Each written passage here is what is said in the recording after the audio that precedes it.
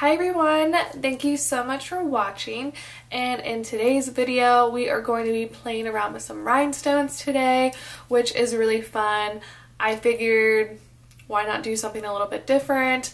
I am not going out on this Friday night, so I figured I would just do my makeup super fun and just a little bit different, just to, you know, experiment. If you haven't already, go ahead, hit that subscribe button, leave a comment down below, and give this video a thumbs up as well. If you want to learn how to get this rhinestone look, then please keep watching.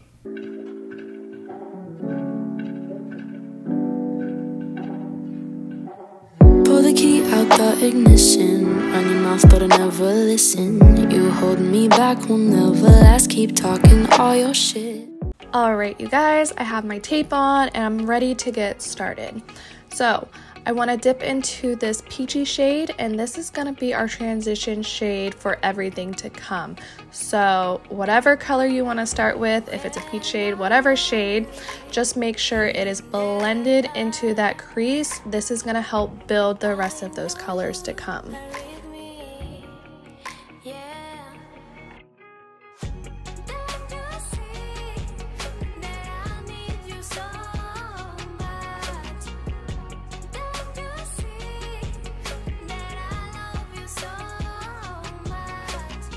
Now to give it more of a orangey type of vibe, I dipped into this terracotta color, and I am just putting that right on top of that peach shade and blending that into the crease.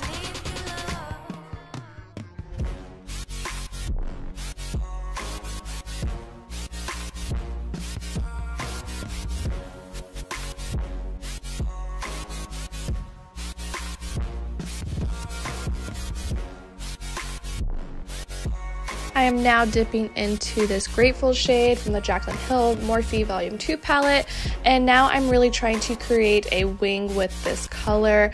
I am dragging it out and buffing it back into that crease and just trying to create more of a defined angled look.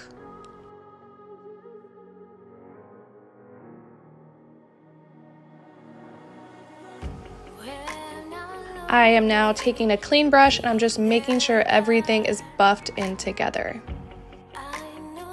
I picked up some brown shades, and now I am going into that angled area we've been working on, and I'm really going in and drawing onto that wing.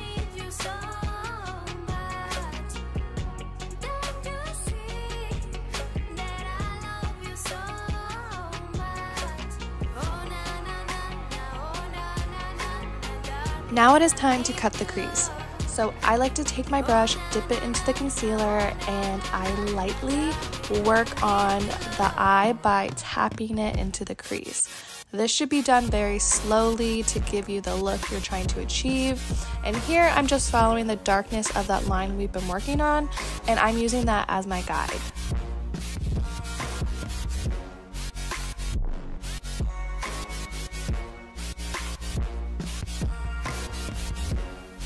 Once you get closer to that wing you've been working on, you can kind of just use that tape as your guide to show you how far you need to go up and just fill in the rest.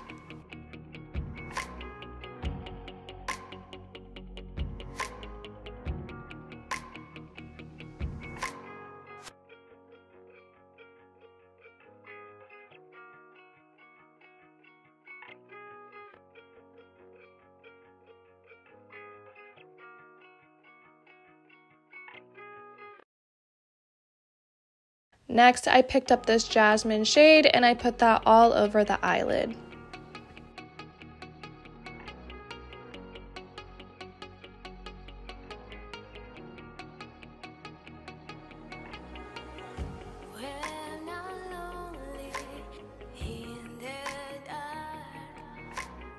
Just to make sure that color didn't ruin what we had already worked on, I'm just going into those brown shades we picked up earlier, and I am just making sure that line is more defined.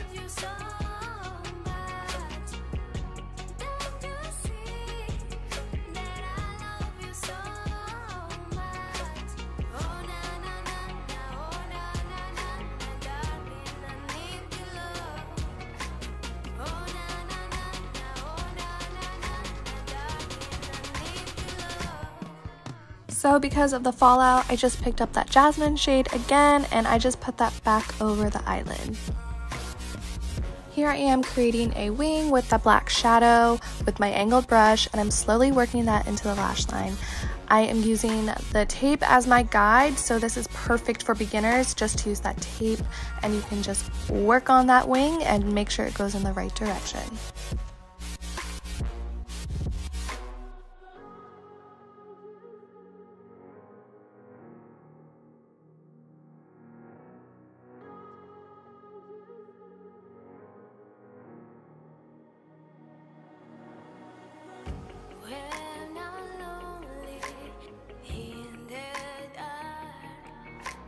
Next, I just took these gems that I have, and I took about 5 on each eye, and then I grabbed my eyelash glue and I just started placing them on the tops of my eyelids. So that is what I did. These are from the craft store, and you can get them pretty much anywhere.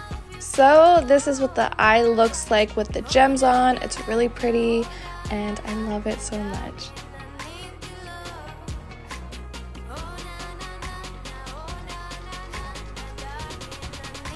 I also wanted to mention 2 of the shades that I did not get to show on camera that I just added very last minute.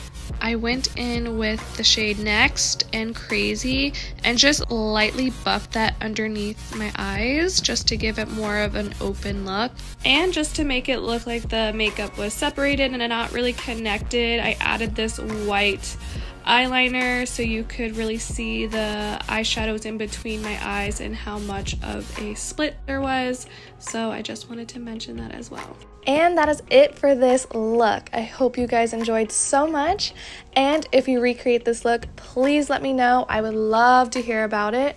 And if you haven't already, go ahead, hit that subscribe button, leave a comment down below, and give this video a thumbs up.